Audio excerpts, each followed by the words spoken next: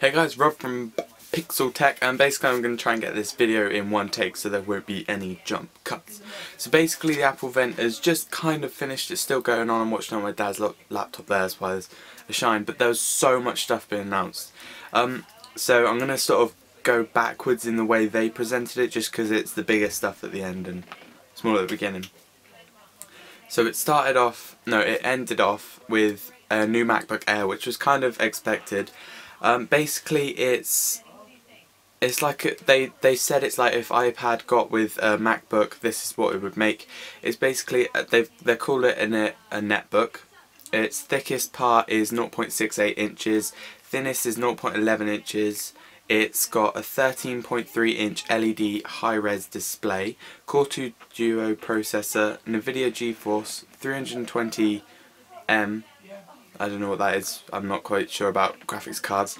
And no hard drive, and it's all solid state storage. It's flash drive, so it's quite small hard drives, really small hard drives. And then they also said the battery life is 7 hours, and the standby is 30 days. And that was all for the 13.3 inch, and then there's 11.6 inch one as well. That's got 5 hours battery life, so not as good battery life.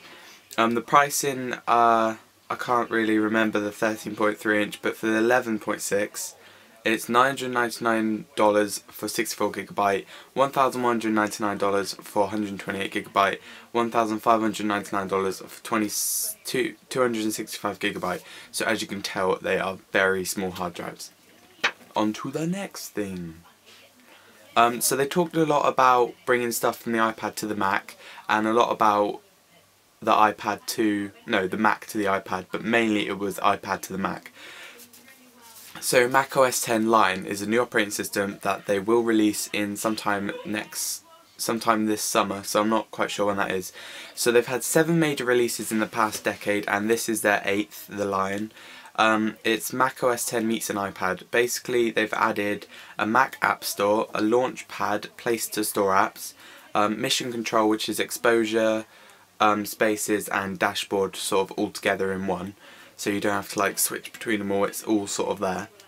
And also it's released in summer.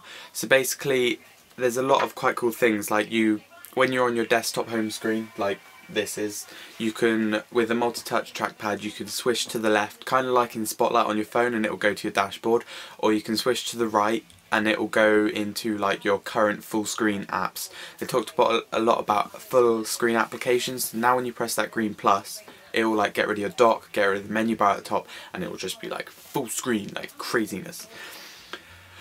Right, so also there is a new iLife, which is really cool. So basically iPhoto, there is new full screen mode, Facebook enhancement, email photos, new slideshows, big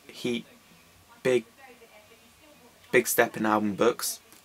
So like if you want to make a book of your holiday, then that's what it is. They've like improved all that. iLife 11 obviously it's upgradable for $49, and it's available today. Oh yeah, the MacBook Air is also available today, so I forgot to mention that. And it also has iMovie, all new audio editing, so it's better for audio. One-step effects, people finder, news and sports themes, and movie trailers. It's quite cool. It's hard to explain because there's so much, but you can just go watch the videos on their website. And plus we are going to do a more in-depth version of this event on Friday when it's Tech Dose. This is just like a special update Tech Dose. Yeah. Got so many notes. Also GarageBand, they've done some really cool stuff with it. They've got flex time, groove matching, more guitar amps and effects, new piano and guitar lessons, and how did I play. So basically it's like a game when you play a piano, because it will show you how to play and you have to play along. If you get it wrong, then you get scored bad, and a bit like that. So that's quite cool. Also it's got like a tempo fixer, so if you have all played different tracks singly and they don't match up very well, you can just literally pick the best track and it will just fix the rest, so it'll all sound good. And also quite a very cool thing, FaceTime for the Mac. So basically you can do FaceTime to to any other device that has FaceTime. So currently all the devices that do FaceTime are all the Macs. Well, now it's all the Macs, you can go download it today. So all the Macs do FaceTime, iPhone 4s and the new iPod Touch. So basically you can actually do FaceTime to an iPod Touch or an iPhone 4, it doesn't matter. So that is so cool. So basically, I'm glad I did that in one take. That is the Apple Media event. We will have a more in-depth version of this on our Tech Dose video on Friday. So look out for that. Don't forget to comment, like and subscribe, and I will see you later. Sorry this has been not quite funny because I've been like, oh, but yeah, I'll shut up now. Bye. Thank you.